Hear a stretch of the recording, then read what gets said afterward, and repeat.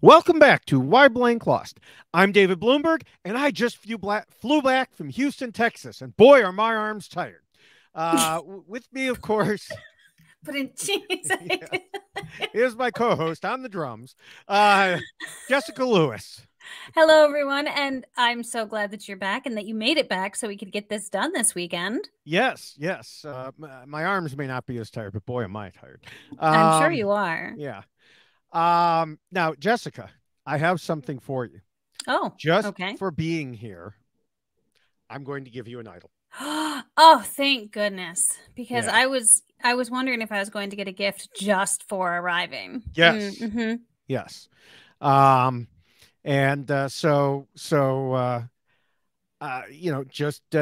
can only use that till the end of the next podcast, by the way. Oh, damn it. But I guess that works for me then, right? Because then that means you go home.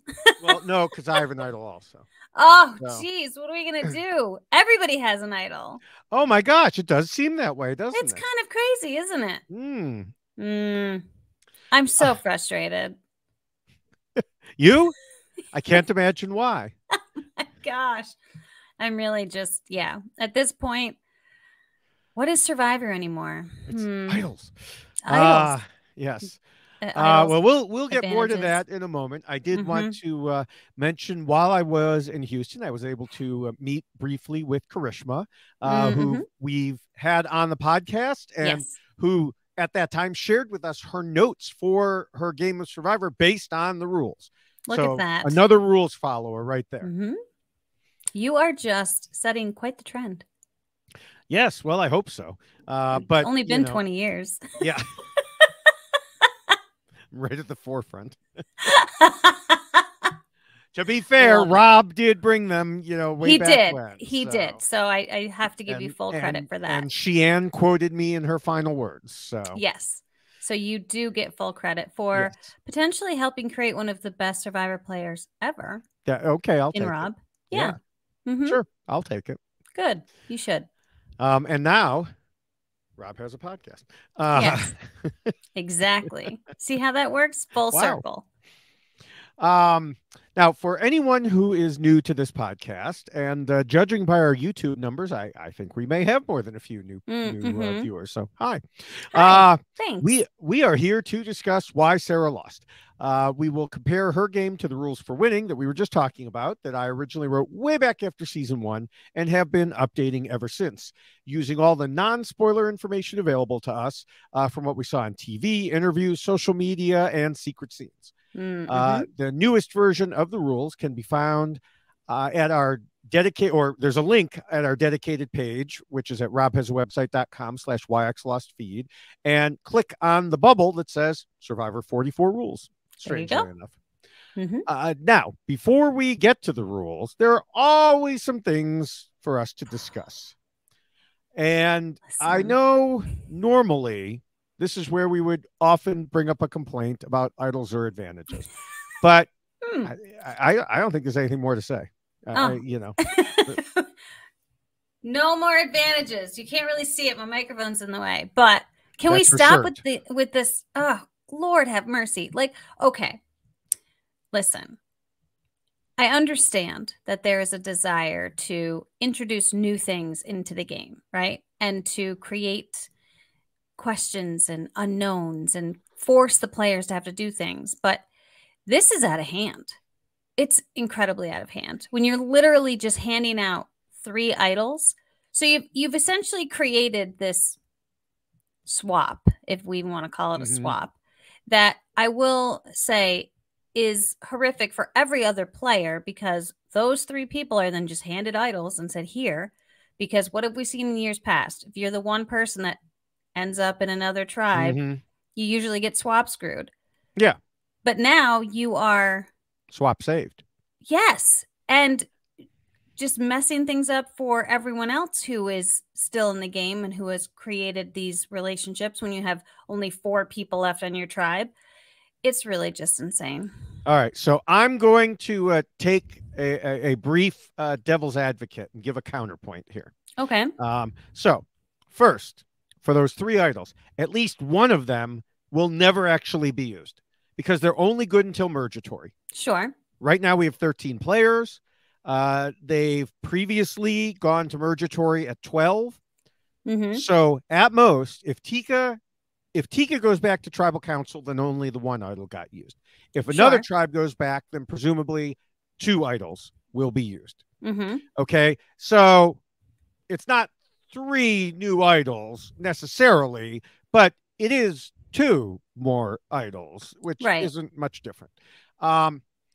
And like you said, they're clearly consolation for being single swapped into the new tribe, so they wouldn't be totally screwed. It reminds me of the Circle, where when new players come in, they're allowed to rank other players, but they cannot be ranked their first time to give them, a little while to acclimate. So in this case, rather than giving these 3 players automatic immunity, Survivor gave them something they could potentially screw up, which it was looking like Josh might actually do. Now, the retort is what you've already said, which is, hey, production, don't swap screw people. Right. If you want to actually do a swap, then do a swap and do what has been done in so many years past, where it's luck of the draw. You stick your hand in a bag and here's your new buff.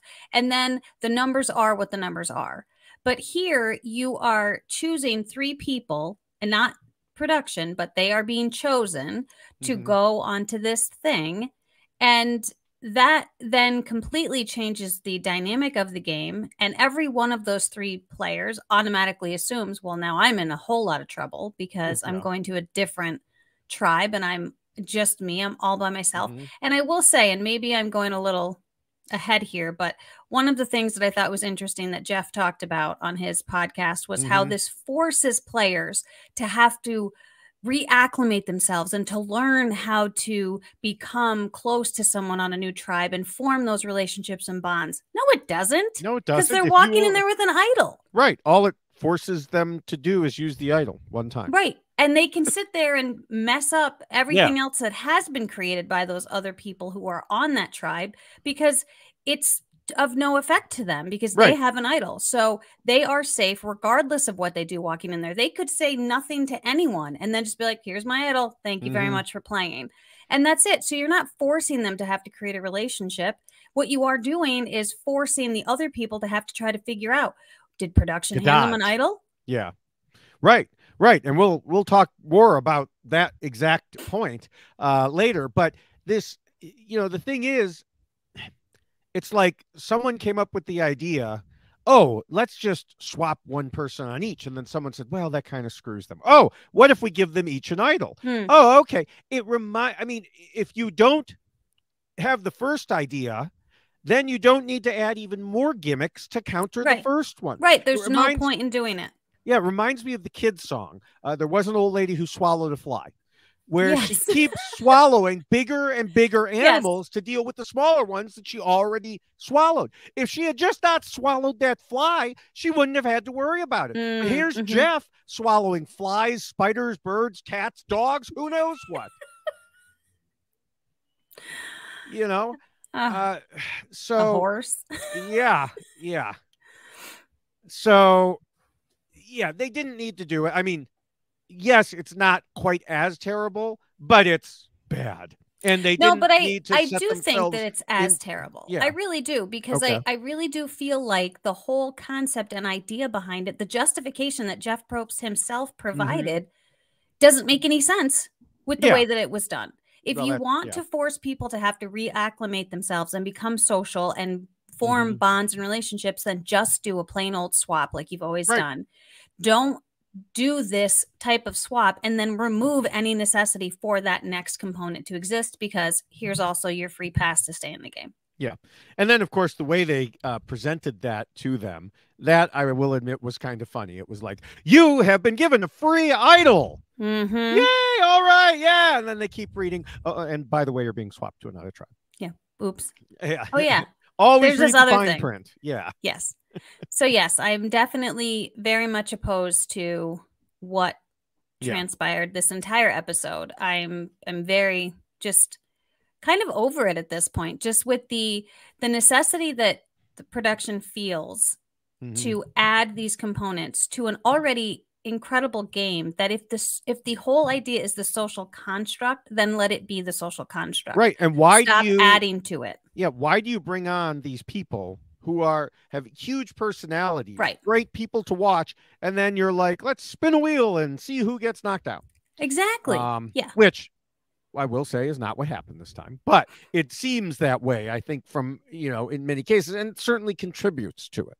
Yes. And I will say that there was, I did find an article that I reposted on my Twitter that just kind of gave a really nice breakdown of every person who has left thus far, who has been voted out, and really how their vote outs were directly or somewhat directly caused by some type of additional component to the game, whether it be shot in the dark, an idol, an advantage, like all of these extra things. Losing your vote, that was a couple of them as well. True Dork time. So thank you very much for putting that out there in the universe, because I do think it's something that they should be considering, because you are losing what is supposed to be the biggest part of this game, and that is that social construct. I mean, like forming a society. Yeah, it starts elevating the seventh rule higher and higher. I mean, remember, my original rules didn't have a seventh rule. Well, it did. It was just something different, but it didn't have anything dealing with idols and advantages. Right. But because they took such a bigger and bigger role, and that you've got to basically dodge and weave and learn how to work around and with them. Now, I will say one player, this episode did a good job of that. Yes. And she actually did a good job with the idol stuff in two ways, because continuing with that theme, you had Carolyn, who is the one I'm talking about working well around it. We'll get to that more in the rules, but she also, of course, created the red X in the bird cage. I wanted to say cookie jar, and there's a reason for that I'll get to. But she then also used it to mark the spot where she planted her fake idol. And the reason I wanted to say cookie jar is it's what she did independently is so smart that a similar tactic was used by Australian Survivor producers this season. Oh, okay. Though they could have used a lesson from Carolyn in making it obvious that it was a clue. They just planted something in the cookie jar, and it was like, what is this? Maybe it's an idol. We don't know. But it was actually a clue. Look for something with this symbol. Now, in their case, it was stupid, because if you see some weird symbol on Survivor, you're going to pick it up anyway. Whereas if you just see a couple of red sticks together, you might not, unless you knew to look for them. Yes. So I think that, she was doing this based on, one thing that came up in Sarah's interviews was that the tribe believed Helen went home with the birdcage idol because Carson told them that he saw her stuffing something down the back of her shorts. True or not.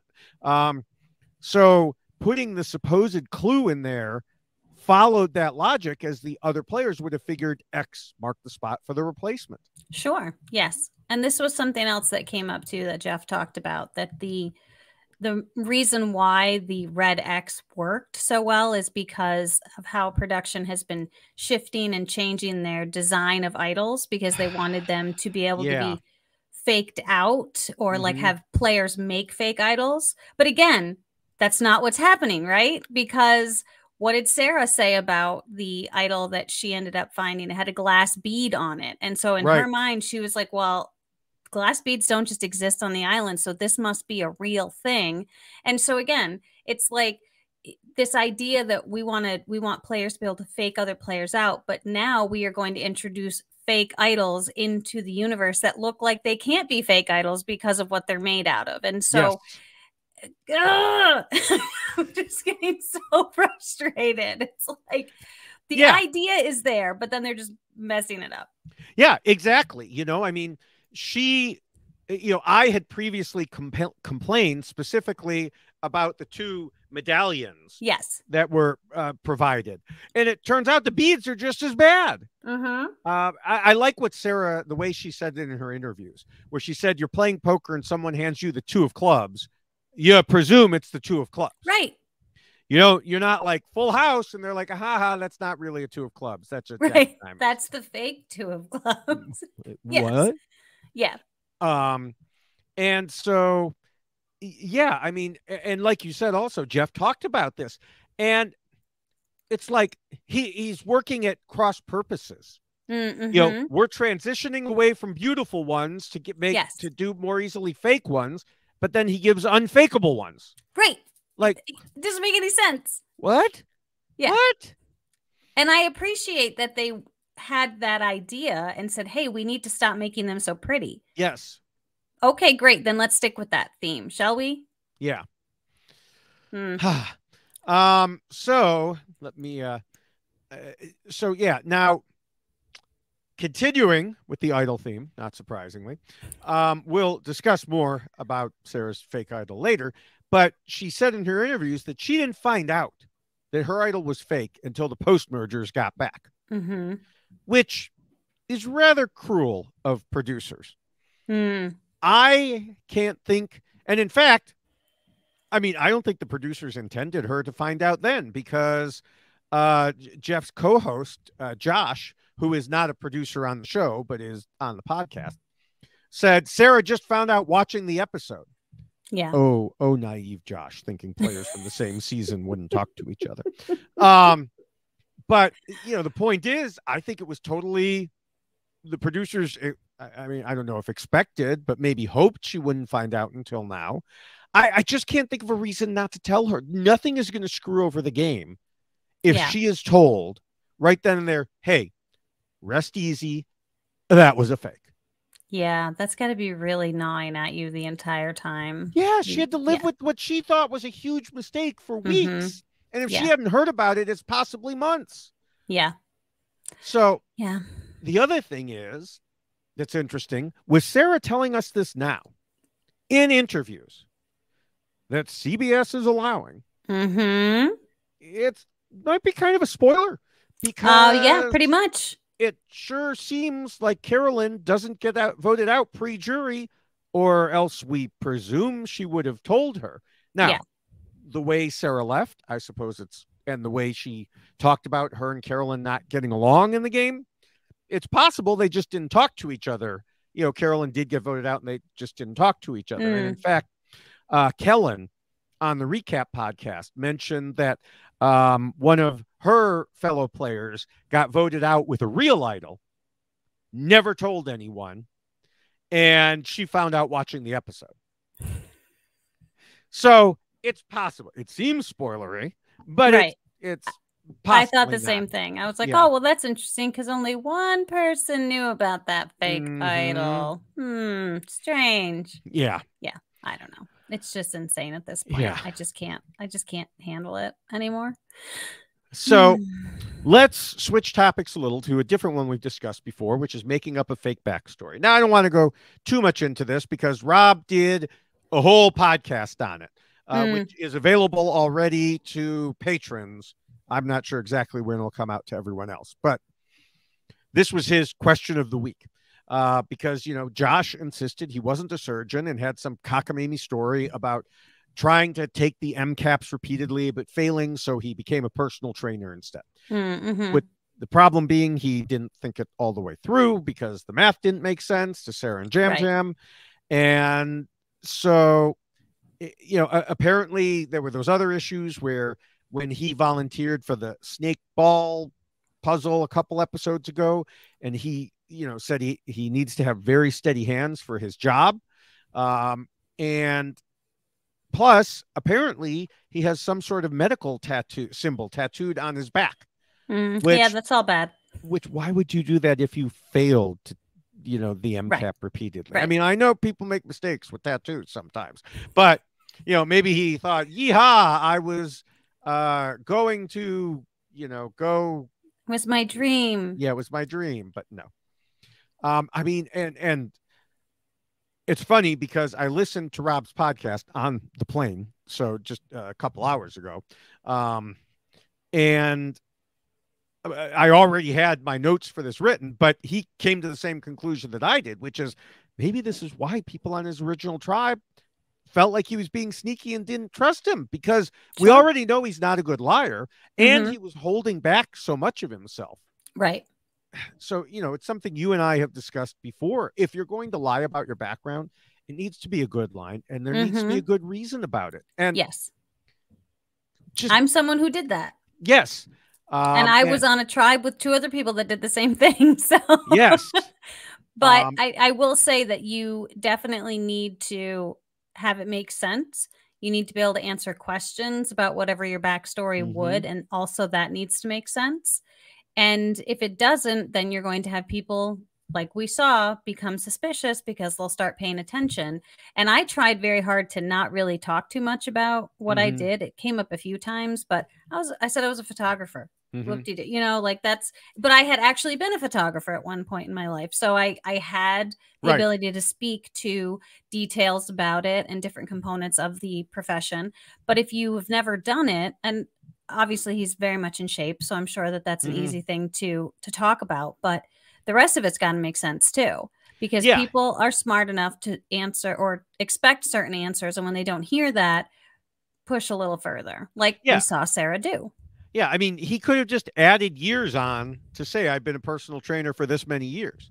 Yeah. Instead, he made it so it didn't make sense. And the thing is, did you really need to lie about being a surgical podiatrist? I mean, why is he doing it? Because he thinks they're going to assume he has money? Just say I have a lot of No, he's smart. I would think it would be more like I'm smart because everybody there. I mean, almost everybody there is smart. Well, I do feel like that's a fair point, because I do feel like there's been a shift the past few seasons. There's always been people on the show who are variations of smart, I guess. It depends on professions but I said this, I think about, I don't know if it was this season or last season, but I was impressed at how many like professions and people that had gone on to higher education. I mean, we have a rocket scientist on this season, right? And that's not the first one we had. Didn't we have one I feel like last season as well? So it certainly seems to be shifting gears towards that. And maybe now it's not as significant, because you better be smart if you're going to play Survivor, because my God, the puzzles that Jeff also loves, the fact that people are practicing their puzzles in the backyard. Yes. Oh my God, don't get me started on this. See, now I'm just going to go down this rabbit hole. Yeah. Yeah. And we can switch to that, because that was something I had too, was him saying, they're purposely reusing them because it rewards people who study them. Now, on the one hand, I love the idea of rewarding superfans. Oh, sure. Okay. On the other hand, they could still use some different puzzles. Yes. Yes. I think if you want to reward someone for studying up on the show, that's fine. I mean, as you of all people, you've created rules, right? And people can study up on the rules and they can learn the best way to play Survivor. But not everybody can build a puzzle in their backyard, because not everybody has a backyard, right? And not everybody has the ability to create these things. I don't have a 3D printer. Guess what I couldn't do? Print 3D puzzles before I went out there. And so it's to me unfair to people who can't maybe afford a 3D printer, don't have access to a 3D printer, but also just that everyone should be walking in on kind of an even playing field. Like, you can read up on the rules, but then you have to implement the rules yourself. But to actually be practicing a puzzle to the point that you've memorized it and you know how to do it, it takes, I think, the excitement out of the game, because like, oh, look, they solved this in no time flat. And it's because I've memorized it and I worked on it in my backyard. Look at me. I don't know. Yeah, I already complained about this a lot. You can have a manta ray puzzle that's not the exact same manta ray puzzle. Sure. So anyway, now, not that I think anyone truly memorized every nook and cranny of a puzzle like that. Maybe I'm wrong. Maybe they have. It's a lot easier to memorize like the 4-piece or 6-piece. Sure. Yeah. Have. So, All right. It's the Showcase Showdown. It's the same thing. Yeah. Yes, exactly. Now, I also want to mention, going back to Carolyn, that, obviously she played a major role in the vote this week. I would say she played the major role in the vote, but we'll get to that, especially since Rob suggested in the recap podcast that it was all Josh's idea. I'll argue that later. But, Sarah also mentioned in her interviews how well Carolyn really knows the game. Now, of course, we've known that since just after our preview podcast, when Carolyn revealed that she has one of our posters and tweeted that she's living by the rules. Love that. Yeah. But as far as the players, Sarah said they could tell by how Carolyn communicated with them about, how well she knew the game. But then they got distracted by all her personality and didn't see her threat level being as high as they should have. Yes, she's definitely an interesting mix, because I do think that the personality can be overshadowing as far as her other abilities, because that is what you see of Carolyn. She puts it all out there and doesn't hold back. She says she's very emotional. She's violating one of the rules time and time again. But I do think she usually says, I'm being very emotional, but I know I need to be the other way. I need to, I need to play the game. I need to be rational. I still think she's, imitating me when she says that, or what she hears me saying in her head. And that's quite possible. I do think that it's quite possible. But that to me is what makes Survivor so much more intriguing than idols and trinkets and advantages, is the personalities and the people that play the game. And combining those two things is an incredible thing to watch when you have someone who on the surface you perceive to be a certain way, and then you find out, oh my gosh, this person is incredible at this game. David Wright is the perfect example that I can come from my season, where, I mean, I've said time and time again, he was Kaiser Sose. You never saw him coming, and all of a sudden he was just fantastic at playing the game of Survivor. Never would have saw it, never would have guessed it. And Carolyn is probably very much the same way. And so that is what production should be focusing on, is the personalities and the people, as opposed to the trinkets. You have her, you have Jam, you have Carson, you have Matthew, you have Franny, you have, I could just keep naming all these different. So if I didn't name you, don't take offense, but you have all these big personalities. Let us see them. Yeah. Just let it be. Let it happen. Let it just happen naturally. Yeah. So I don't have anything specific for our Jeff Probst is wrong about blank segment. Basically, just take almost everything we just talked about and throw it in that category. Yeah, that's exactly how I feel. It's that it was like he was talking out of both. I hate to say this, it seems really, but both sides of his mouth sometimes, where, and I was getting very frustrated. I'm like, but you can't say that if this is what you want. You can't have it both ways. Yeah. It's frustrating. So. All right. Do you have anything else before we get to the rules? Oh, we've kvetched enough. I think now we can just complain about the episode itself. Okay. Well, no more complaining about the episode. Now we're getting to the rules. Oh, yes. After we talk about the rules in shorter and more colorful form, which, of course, is the poster. And you can get that, as I had mentioned before, at robhasawebsite.com/whyblanklost. And there is, for those of you on video, there is the poster. Just scroll to it, click it.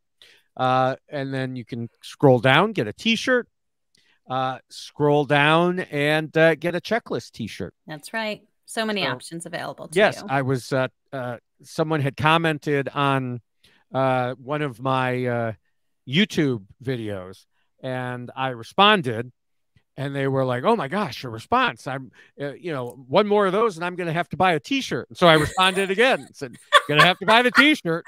Love that. That's a great move. Love that. So again, that's at robhasawebsite.com/yxlostfeed. I think I left that off the first time, but it's right there in the video too. It is. And it's right at the bottom. You can see that. All right.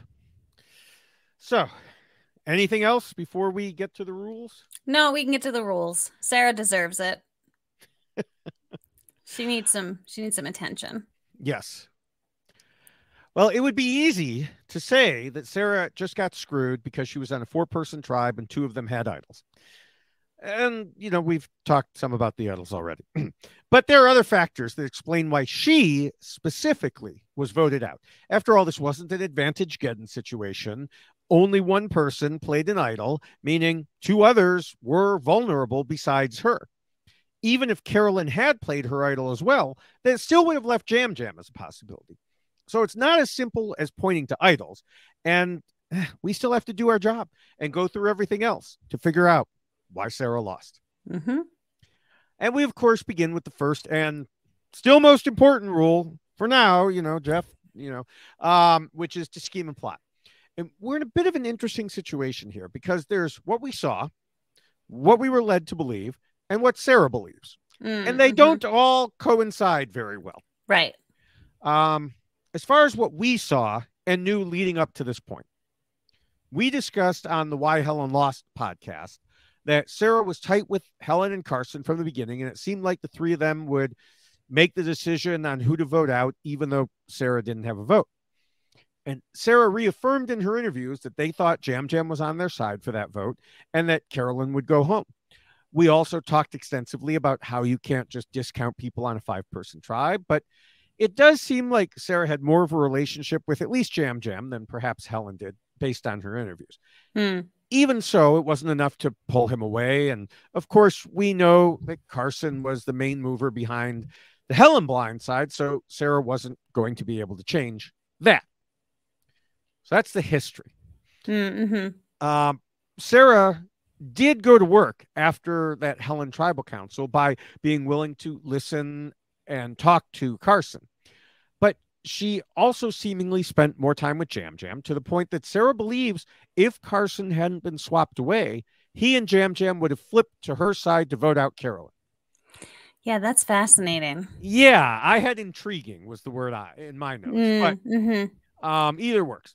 Because, with the bickering we saw between Carolyn and Jam Jam, it certainly has the ring of possibility. Right. But here's the thing. Sarah thought that for the first vote, too. Right.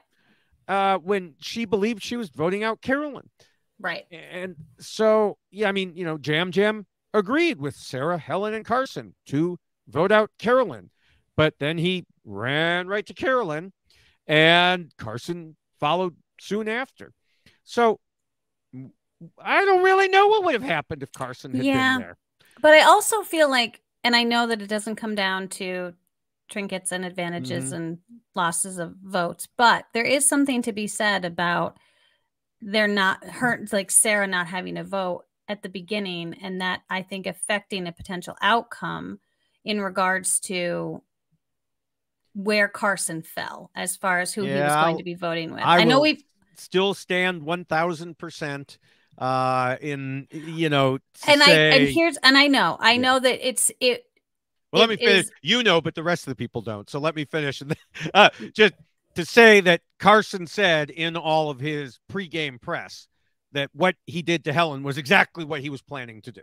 Well, right. And but it worked out really, really well for him, right? Yes. Like, this is what I want to do. And then, oh my gosh. And then we have this other component to it. So it just all kind of fell in line very nicely.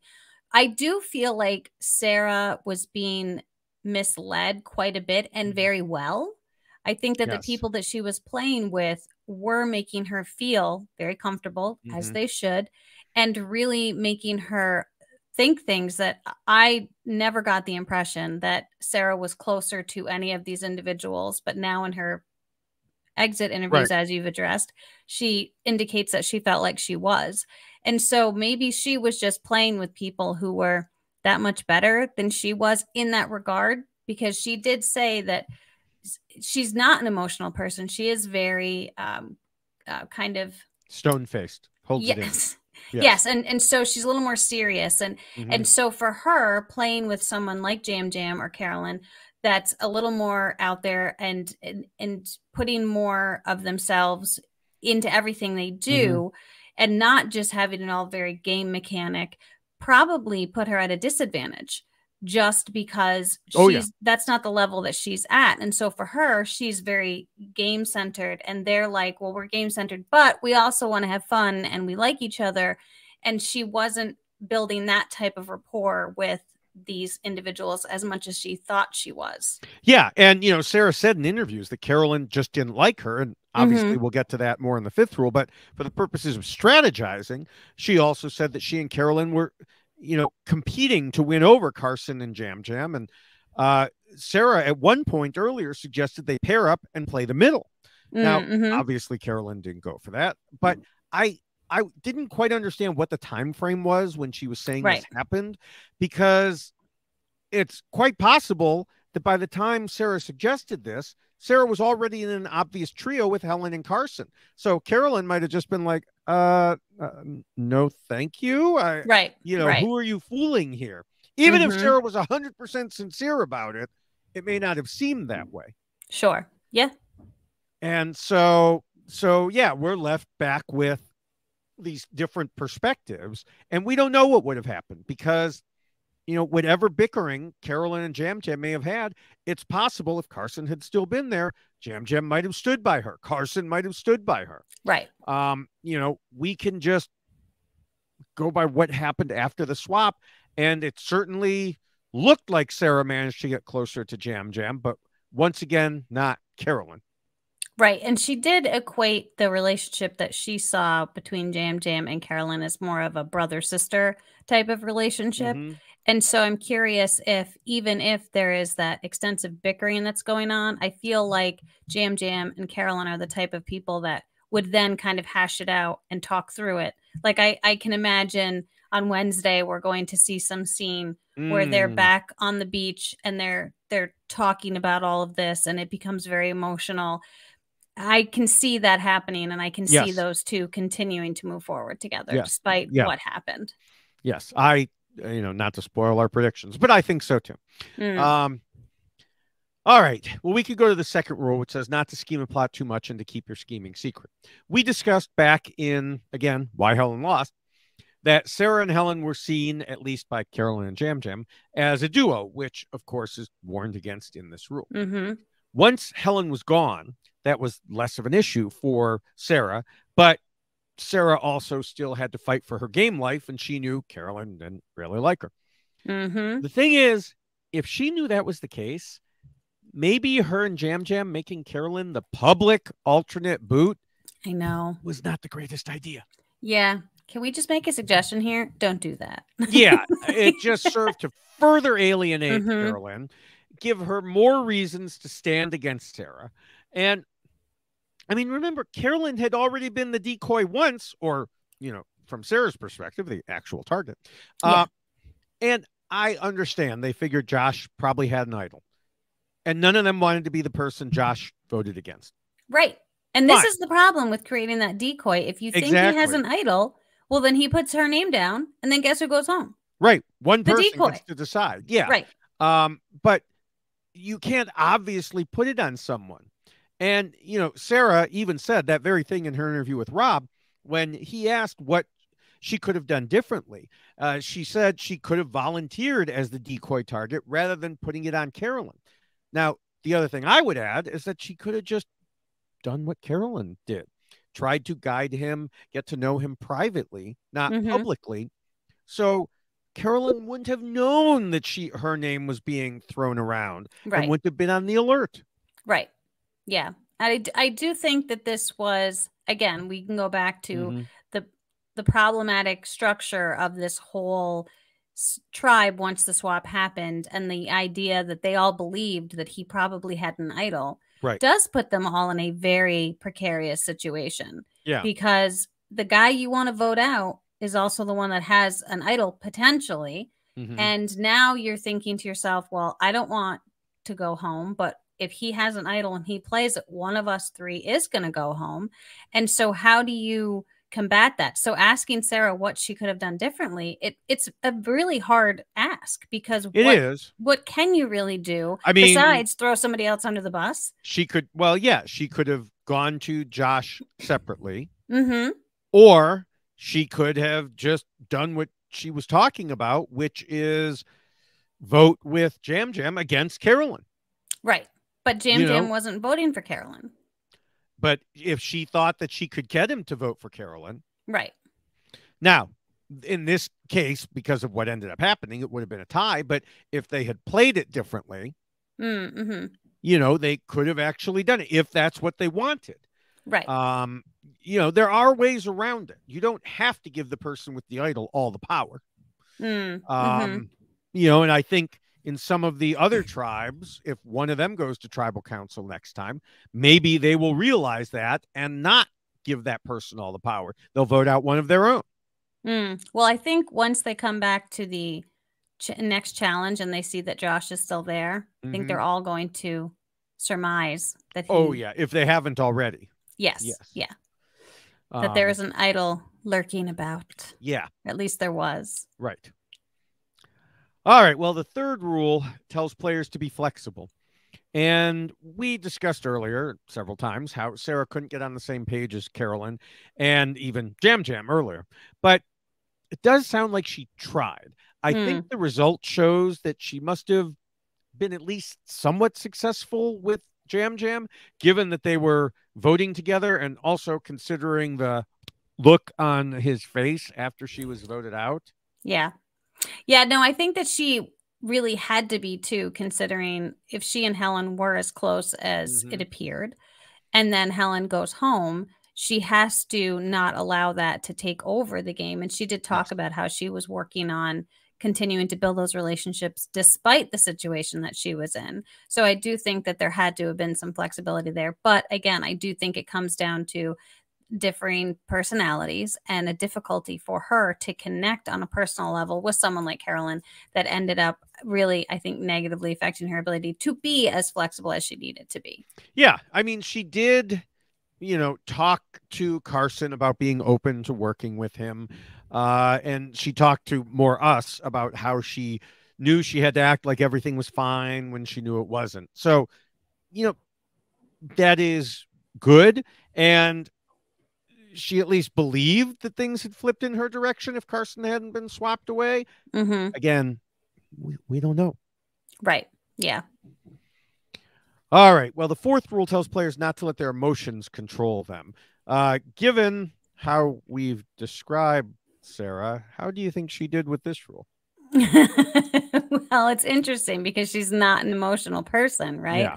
And so it's one of those interesting things because she's not an emotional person, but because she's not an emotional person, I do think that that affected her game because she was playing with such emotional people. So there's like this weird balancing thing that didn't really shake out too well for her because she's just not someone who she's very game oriented, game centered is what we talked about. And I feel like that's the way she presented herself.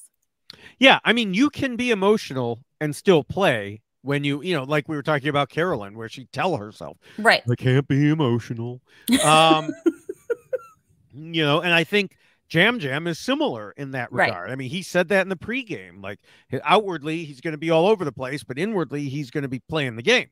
Right. Now, so from that standpoint, I think Sarah did, as we just discussed in the third rule, a good job of putting aside what happened in the Helen vote by keeping her emotions in check. She knew she was potentially in trouble, but she kept trying. And so even when she wasn't sure that she could trust Carson, she heard him out. She talked to him, even, in a secret scene, going so far as to agree to be his number one. Right. So, she put aside what she was feeling and focused on keeping herself in the game. Right. Yeah. Okay, the fifth rule reminds players they need to pretend to be nice and play the social game. While we didn't see anything on the show itself to suggest that Sarah had any issues here, there was a secret scene and her interviews, which told us that she and Carolyn, as we have now mentioned several times, just didn't get along. Right. Now, each of them has their own perspective. From Carolyn's in the secret scene, she said she's very emotional, while Sarah is more stone-faced. And Carolyn told Sarah that since she got sober, she doesn't hold in emotions, and therefore was kind of trying to pull it out of Sarah. You know, Sarah told Carolyn and Jam Jam she isn't expressive. And, you know, once the conversation was done, they all hugged and seemed to be more willing to work together. But really, did one conversation change the course of what had happened up to that point? No. You know, especially since Sarah was still talking in interviews about Carolyn and her not getting along. Right. Yeah. And I do think that this is just another component of the game of Survivor that is interesting, because sometimes you just don't jive with other people. And you're on a tribe with this person. And unfortunately, you have to try to make it work, despite the fact that there's just something about the two of you that just doesn't get along, and you really can't put your finger on it. And that's just what we see happening here, is that you just have two very different types of personalities. And I think it's interesting that you've got Jam Jam kind of in the middle, right? Because we heard that Jam Jam was like secretly like cheering Sarah on to Sarah. Like, if I was at home watching you, I would be cheering for you. So he's using both of this ability, if you will, to play into Sarah and play that, like, you're playing such a great game, and then with Caroline being all like goofy and funny and having a good time, and so he's found himself in a really good spot between these two. But unfortunately, one clearly was more important to Jam Jam than the other. Yeah. I mean, you know, from what we saw, it looked like Sarah was getting along well with everyone, but you know, she tried to vote out Carolyn, and I'm sure that still stung, even on top of their interpersonal differences. Sure. I think Sarah was trying, but she needed to make other changes if she wanted to break through to Carolyn, because they were just so different, and she wasn't getting there. Yeah. All right. And just so people understand, if people are like, well, why did Sarah have to do all the trying? Why not Carolyn? Well, because this is the Why Sarah Lost podcast, not the Why Carolyn Lost podcast. Yeah, so, unfortunately. You know, if the situation had resulted in Carolyn being the one voted out, then we'd be saying the same thing about Carolyn. Right. But she ended up on top. So yeah. All right. The sixth rule warns against being too much of a threat, and I think we have an interesting situation here. Clearly, Sarah was a threat to Carolyn and Josh, in that she was trying to vote out Josh and helped make Carolyn the decoy boot. But, of course, Jam Jam also helped make Carolyn the decoy boot, which takes us back to, yeah, but this is why Sarah lost, not why Jam Jam lost. And because Jam Jam's not going to lose, because he's my winner pick and he's going to win. So it is more than, you know, just what I had said about, you know, her going after Josh and making Carolyn the decoy. I mentioned earlier that Rob said on the recap show that he thinks this was Josh's master plan. Sorry, Rob, I don't see it that way. I don't think Josh particularly cared which of them got voted out, as long as it wasn't him. Right. It didn't matter to him. Right. Why would it matter to him? He just met these people. Yeah. It doesn't matter to him at all. It's just not going to be him. Yeah. And I also have to consider the poor read he had on his position in his original tribe. When I'm thinking about his strategic abilities, did he really have the ability to make a move like this come together? I don't think so. So I think that it was Carolyn. And while she might have been mad at Jam Jam for what happened leading up to and in tribal council, she still had a bond with him, like you called it earlier, a brother-sister type thing. And you know, Helen even told us previously in interviews that she underestimated that bond. Right. So I think Carolyn decided she could likely do what you have already predicted would happen, win him back over, still work with him after booting Sarah. So Sarah basically posed a threat to their relationship too. Yeah. And the thing, just going back to Josh in this particular situation, and why I wouldn't credit him for all of this, is in addition to it not mattering, he knew he had an idol. So even if they all decided they wanted to vote for Josh, he was still going to decide who was going to go home if he was playing his idol. And so the fact that Carolyn wanted to all of a sudden work with him and was like offering up this idea. Oh, okay, I'm still going to play my idol and we can vote her out. I don't care. Right. So he didn't need a Carolyn to pull this off. If he didn't have an idol, well, then he would have needed a Carolyn to potentially pull this off. Yeah. So I do think that diminishes some of his strategic ability in that moment, because it didn't need to be. It was like, I have an idol, so we can do whatever. We can vote out anyone. Doesn't matter. Yeah. And so now, if Carolyn or Josh wants to come out later and whenever they do their interviews and say, this was Josh's idea, fine. Okay. Yeah, great. But until then, I'm going to stick with that sign that says, David, you're right. And also for that matter, Jessica, you're right. But apparently that sign got buried after your winner pick. You're so mean. You really had to do that again. Yeah. What? Maybe some of the new listeners don't know how bad I am at all of this. Oh, yeah. At winner picks. Not all of this. Yes. Just winner picks. Winner picks. Okay. I'm very bad. Butterfly effect. It's terrible. Yes. Now, in addition to all of this, I was thinking about the positioning of each player left in the tribe, depending on how things went. And as I was kind of working through that, I saw that Mike Bloom was also working, had said something similar to what I was thinking. But he said it, kind of more focused than I had gotten to already, which was that if Josh would have gone, Jam Jam would be the middle spot between Carolyn and Sarah. Okay. So if if Carolyn had somehow convinced Josh to play the idol on her and then they tricked him and voted him out. But by getting rid of Sarah specifically, Carolyn now occupies that middle spot, and she can either move forward with Jam Jam if he regains her trust, or with Josh otherwise. So she went from being potentially almost powerless to being the most powerful in whatever's left of the tribe. Right. Not even and she also has Carson as well. Right. But I'm just saying, if this tribe goes to tribal council again before Mergatory, she gets to choose basically, because the odds that Josh and Jam Jam are going to get together in a couple of days here, practically non-existent. Yeah. I agree. You are correct. Well, thank you. And so is Mike Bloom. I do have to note, I do have to note that while I said Josh particularly, didn't care whether Sarah or Jam Jam was voted out, I think that Sarah mentioned in her interviews that also, on top of everything else, she probably questioned Josh a bit too much about his poor lies regarding his life and story. She noted that she went directly at him with the surgeon thing and also was questioning him with the scar on his stomach.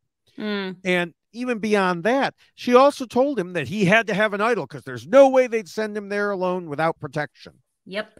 As she told Mike Bloom, say Mike Bloom, I think that I'd probably shown too much of my awareness to him. So that is on the side of, oh, Josh helped pick it. I still think Carolyn was the driving factor in choosing who to target.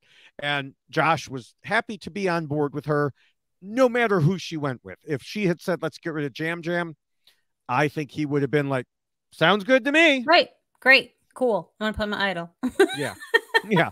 I'll play my idol and write down Jam Jam. But I think what he actually said was, or what Carolyn said was, no, we can't do that because that's David's winner pick. Oh, okay. Yeah. Back in time butterfly effect to let them know. Of course. That Jam Jam. Of course. Was the winner pick. Yeah. Love that for you. Yeah. Oh, thanks. Works so much better for you than it does for me. Yeah. Well, for now. So, all right.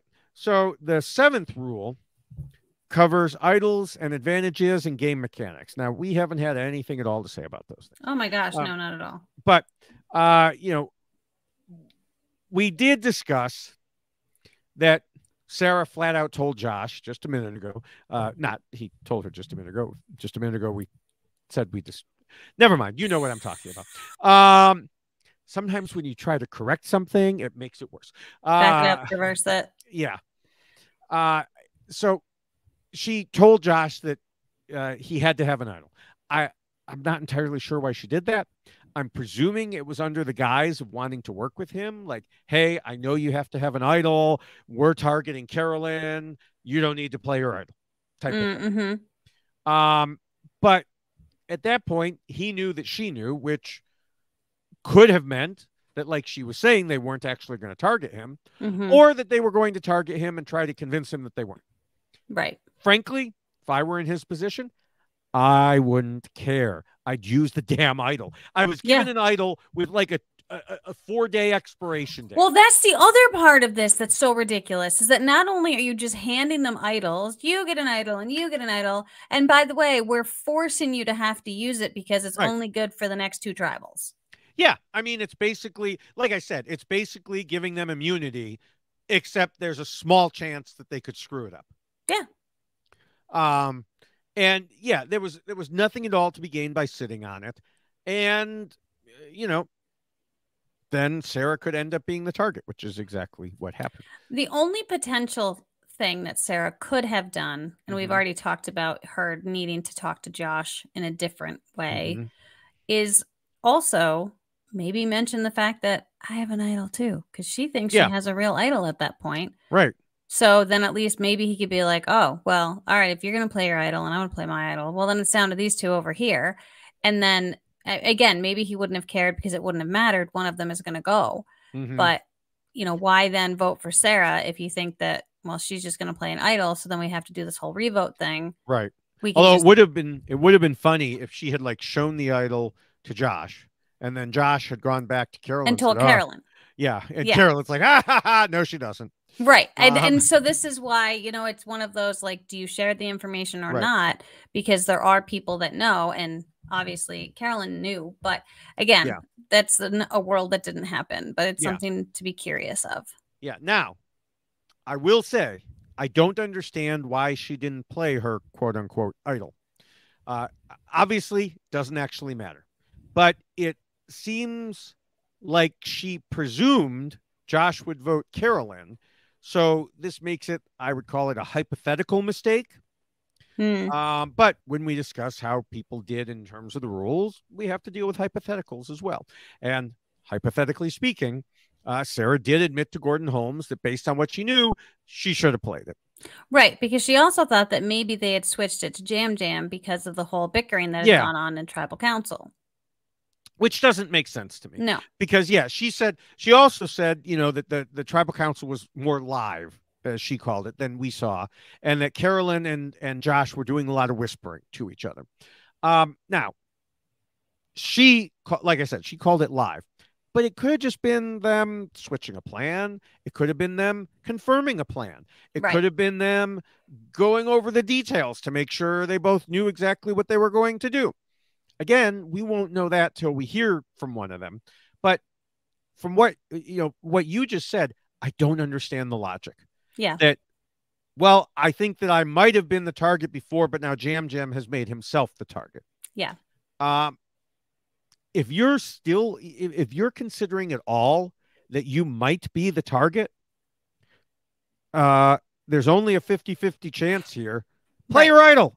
And as soon as he gets up and plays his, you play your idol. Yeah.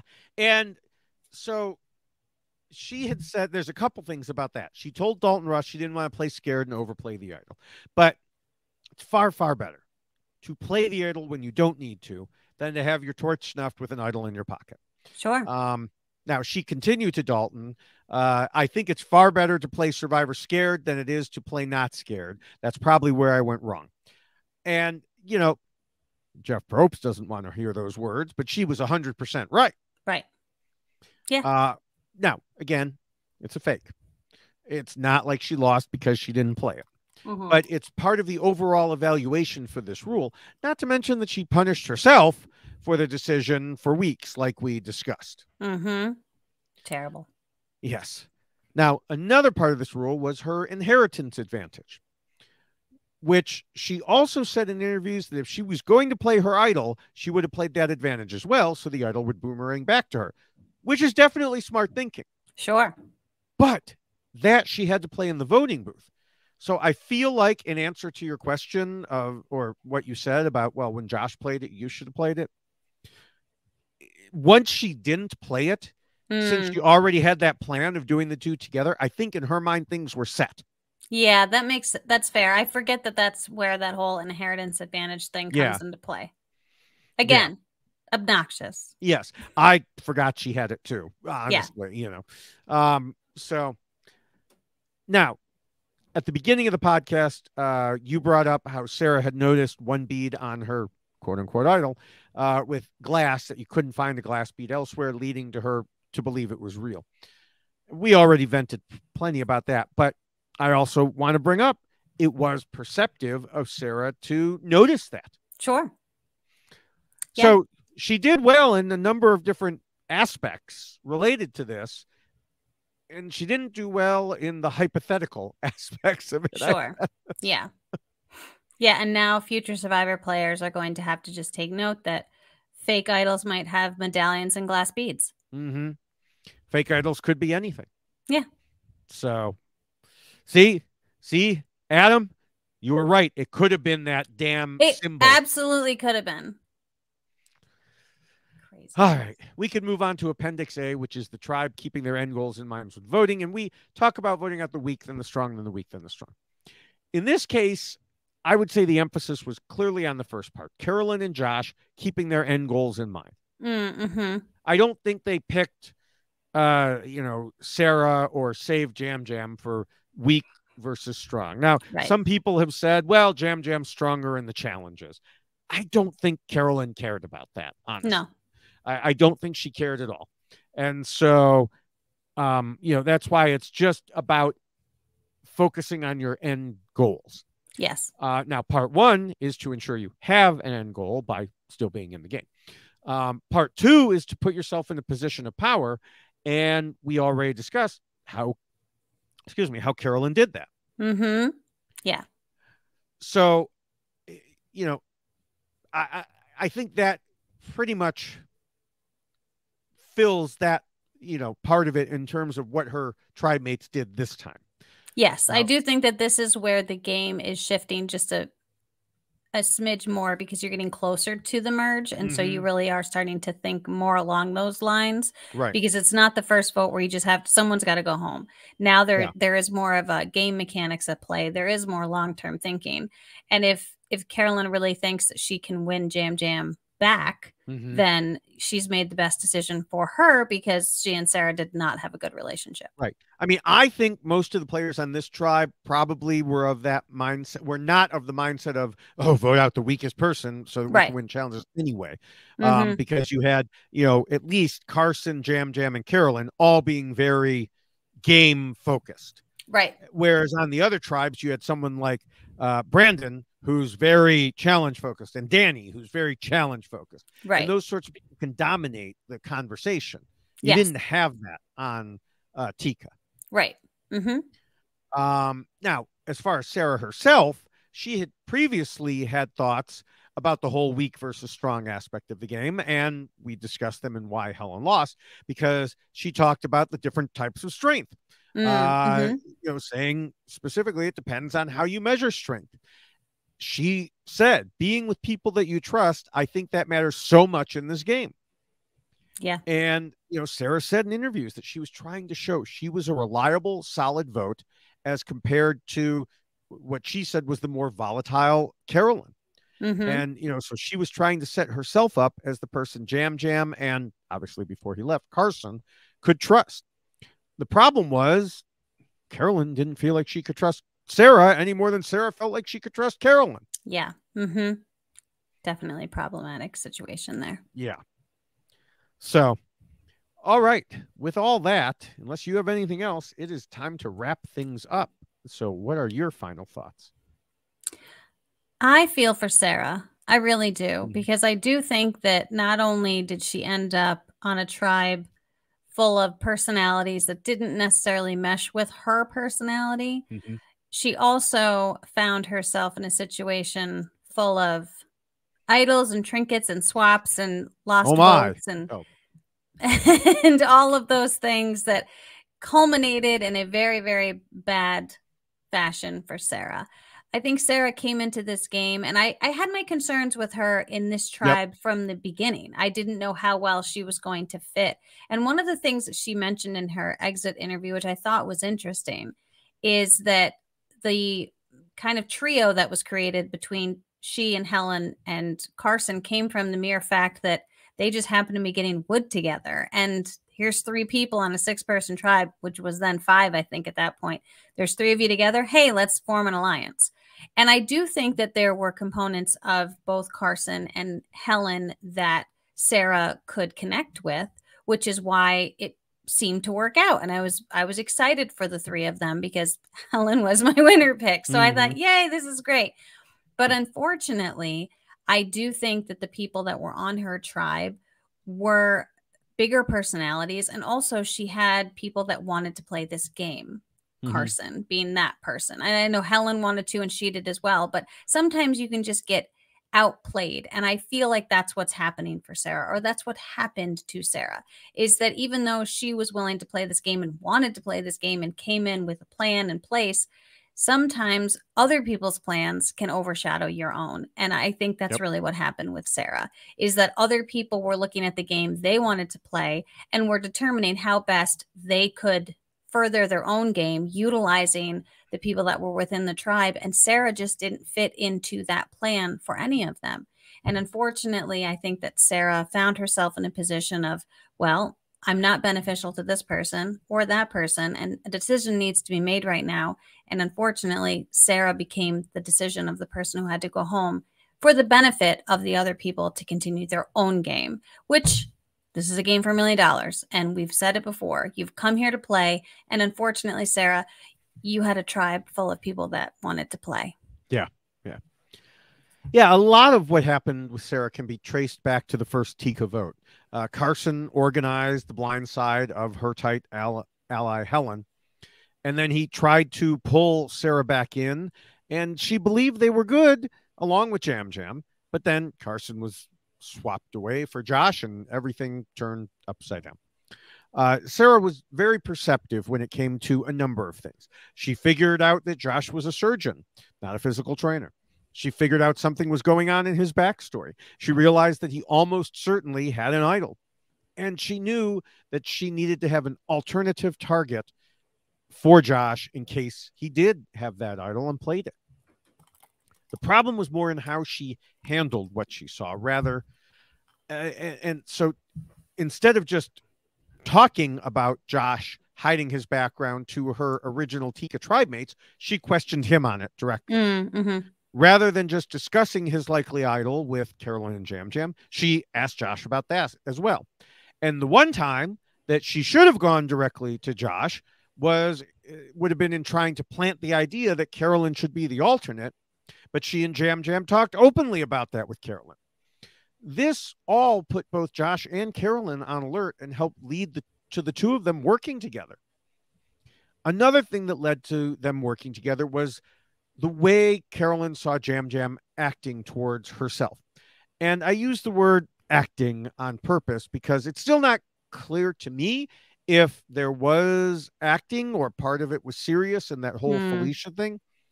Sarah suggested that he and Carolyn would have these sort of tiffs, and, they might go too far. So that may have been the case here.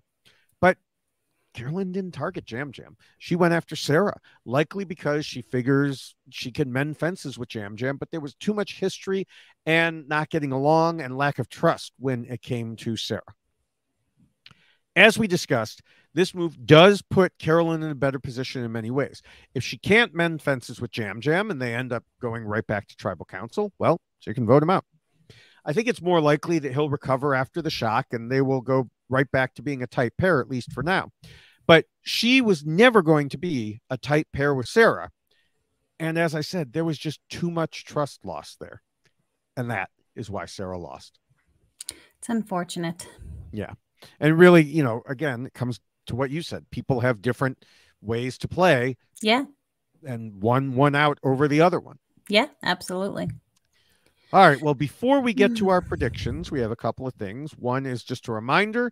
You can go to robhasawebsite.com/yxlostfeed to get the poster version of the rules we just discussed, or the poster on a t-shirt version, or the checklist version. So again, Rob has a website.com/yxlostfeed. And also, Jessica, how can people get a hold of us? They can definitely find us on Twitter. I am at Jessica Lewis 89, and he is at David Bloomberg. You should certainly follow us both. We do live tweet during the episodes. We also tweet during the week. So, spoiler alert, live tweeting, it happens. And David Bloomberg has a tendency to put into the universe, the Twitter world, and so many other worlds, these TikToks that he has created as well. Also on Instagram. This man is everywhere. YouTube. And because he is everywhere, he has a Linktree account that he should share with you all. So that way you can see all of the great ways that you can follow him on so many social media platforms. Yes, you can go to Linktree/David Bloomberg. There's a dot before the EE. And you can get easy links to all those different accounts. Also, if you're already there, on YouTube or Instagram or TikTok, you can just look for David Bloomberg TV. Yes. So trying to get that YouTube account going. So, or, just in case Congress bans TikTok or something like that. Oh my gosh. After but you are going to be so sad. Oh yes, that will be so annoying. You've worked so hard on those TikToks. I know. So yeah, follow everywhere. Yes. Please. All right. Now, predictions. I was pretty damn certain about my prediction last week that Josh would be booted. And then I saw the sneak peek video released by CBS of the opening scenes related to him talking about his position in the tribe and getting it totally wrong. At that point, I was about 99% sure he was gone. What I didn't expect was they were going to give him an idol and say, here, play it now. I know. Now, production. This week, I'm going to predict that Tika manages to stay safe. I'm not sure exactly how, but I think the trio will manage it so Carolyn doesn't have a decision to make. Wow. If she does, I think, as we've already kind of hinted at through the whole podcast, I think she'll get back together with Jam Jam and vote out Josh. If the Soka tribe has to go to tribal council, I think there could be a series of idols played that results in Matt being sent packing after playing his fake. That's interesting. I believe that series would start when Danny tries to target new tribe member Jamie. She plays her idol. Danny plays his in response. Matt plays his fake, and that's that. And then Jeff Probst is like, yay, this is what I wanted. But I don't think the Soka tribe will be going to tribal council. I think it will be Ratu headed to tribal council this week. Now, we know Carson obviously has an idol, so he'll be fine. And I saw too much focus on Matthew in the preview to worry about him. I think even after all these days have passed, things are going back to Kane. Part of it will be that when Carson plays his idol, I don't think he'll be targeting Matthew because Matthew gave him information and a lifeline for the future. Sure. We know Carson likes to aim at the strategic players, and I think Kane is probably the most obviously strategic and knowledgeable on the tribe aside from Carson himself. Really, the only question is, does Carson even need his idol in the end? I mean, he's going to play it, obviously, as he should. It's just a question of, is there going to be a rebound vote on Kane, or is Carson going to get in good enough with Matthew and some others that they just all decide to go against Kane? So that's I'm curious though about Lauren in that situation. I thought that was where you were going to be heading, was towards Lauren, just because of all of the things that transpired at the beginning, where between she and Brandon, and there was some bad blood that kind of came up there, just because I'm trying to remember all of the components of it, but there was just shifted to Kane because Kane was the one who actually tried to vote Brandon off. Oh yes, okay, I do remember that now. That's interesting. But what does Lauren have? Doesn't she have something? Oh Lord, because here we go. She's a partridge in a pear tree. Yeah, I forgot to check the scorecard. Yeah.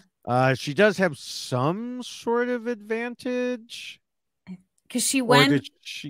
Well, okay, she lost her vote, but she has it now because Matt was the only one who lost twice. No, I don't know that she did. Did she get an advantage? I thought she did because they all went and reached their hand in the little bag, and I thought she got. Oh, something. You're right. Yeah. I don't know. Oh, she had this. She had the bank a vote. Okay. So she didn't actually lose her vote. She banked her vote. So she has 2 votes this time. Okay. All right. Or 2 votes whenever she decides. Yeah, right. 2 votes whenever she wants. So I don't think it would make sense to target her when she already has 2 votes on her own. Yes, but do they know that that's what she has? Yeah. Oh, they do know. Okay. Yeah, because she had told I think by now word had spread, and I think because I think Maddie said that at least she knew, and I think maybe Jamie knew, and Kane knew. I think probably at this point they all know. All right, well, that's interesting. I'm picking Josh. I'm just gonna say it's Josh. Okay. I mean, I agree with all of the assessments that you've made, but I just don't know how. I just don't know how Tika saves themselves at this point. Well, I think the part of it. So here's what I'm thinking. We're in the portion of the game where there will probably be a reward challenge and an immunity challenge. So the other tribes are going to have to sit like half their tribe. I know. Well, not quite half, but they're going to have to decide whether they're trying, what they're trying to win without knowing what's going to be coming in the immunity challenge. Right. So they might end up with someone who is weaker in the immunity challenge. And that's, weaker in one way or another. I don't necessarily mean physically. Right. And so, maybe that's how it happens. It'll be interesting. Interesting to watch. Yes. And hopefully no more advantages, as someone's shirt says. Please. We're done. Yes. Now, as we wrap up, I want to encourage people to check out the RHAP patron program at robhasawebsite.com/patron. You can get access to all the special podcasts there just for patrons, plus the Facebook groups and Discord. So support shows like ours and everything on the network by becoming a patron at robhasawebsite.com/patron, or click on the link at our robhasawebsite.com/yxlostfeed page. Also, make sure you're subscribed to all the reality TV RHAP-Ups podcasts by going to robhasawebsite.com/RHAP-Ups feed and selecting your podcast service of choice. You'll not only find us, you'll find the B&B, Terrence Stockwatch, Shannon's Survivor International, and podcasts on a number of other shows that aren't Survivor. So you can definitely, you should definitely go to robhasawebsite.com/RHAP-Ups feeds. I did also, on a separate note, the latest episode of Truth Unrestricted is out with me as a guest. This covers a topic that is the host, Spencer, called the explicit paradox. And I don't know that anyone else knows what that means, because I didn't know what that meant when we started the podcast, but he explains it. It's like, well, as we ended up doing, so we recorded the podcast, and then right after, 2 things happened that contributed to the discussion. So we actually went back and recorded an addendum. Oh, my gosh. So the explicit paradox is like calling yourself something that you obviously aren't. And in this case, there's a pack in Illinois called the People Who Play by the Rules. And they're being accused of, wait for it, not being played by the rules. Not playing by the rules. Not my rules, but, the legal rules. And so things like that. And then the other aspect that we had to go deals with the Streisand effect and drawing more attention to yourself than while trying to quash something, drawing more attention to it. Yes. And that actually happened shortly after we initially recorded with someone on Twitter who was trying to do that and ended up completely backfiring on them. So we discussed that as well. Again, that's the Truth Unrestricted podcast. Does not deal with Survivor generally. Just, often some political subjects, some other subjects, but, you can check that out. Excellent. And then I will be, I think, in a I have to check my calendar. Hope it's not tomorrow, but in a couple days, I'll be recording another episode of the Tradar podcast as a guest for the finale of the Traders UK. Look at you, just getting out there. Love it. Getting out there and getting back from a little vacation. So that's so good. That's so good. Well, unlike David Bloomberg, you can just find me here. Yeah. Because this is what I do. And I am not retired. I will say, taking a vacation as a retired person is weird. Because what exactly are you vacationing from? Exactly. In this case, it was a trip to see my son. So yes, that was that was it. And my wife, got a vacation out of it too. Yes, so, that's so good. It was still a vacation. We, had fun. It's just a little weird because I wasn't working. So, right. Yeah. Which is good. So you were taking a vacation from all of your TikToks and podcasts. Right. No, I still did TikToks. I know you did. and I had to prepare for this podcast. You did. So. You did a great job. Oh, well, thank you. And so did you. Aw, thanks, David Bloomberg. And so I would like to thank Scott St. Pierre, who does all of the editing on not only the Why Blank Lost podcast, but all of the podcasts that you just heard David Bloomberg reference and more. So thank you, Scott, for the incredible work that you do. And also thank you to Will from America for the theme song of the Why Blank Lost podcast. We love it. It's super catchy. So thank you for that. And David Bloomberg, thank you for getting back on time so we could get this done this weekend. More or less on time, More or less. You were very close. Yeah. So thank you. And I always appreciate the opportunity to complain, as I often do, with various components of Survivor. As much as I love the game, it infuriates me so. So thank you for listening and allowing me an opportunity to do that. Yes, yes. And thank you, Jessica, for having the flexible schedule. Thank you to listeners and viewers for waiting an extra couple days. We should be back on our regular schedule for podcast release next week. Yes. So we will see you then. Bye. Bye.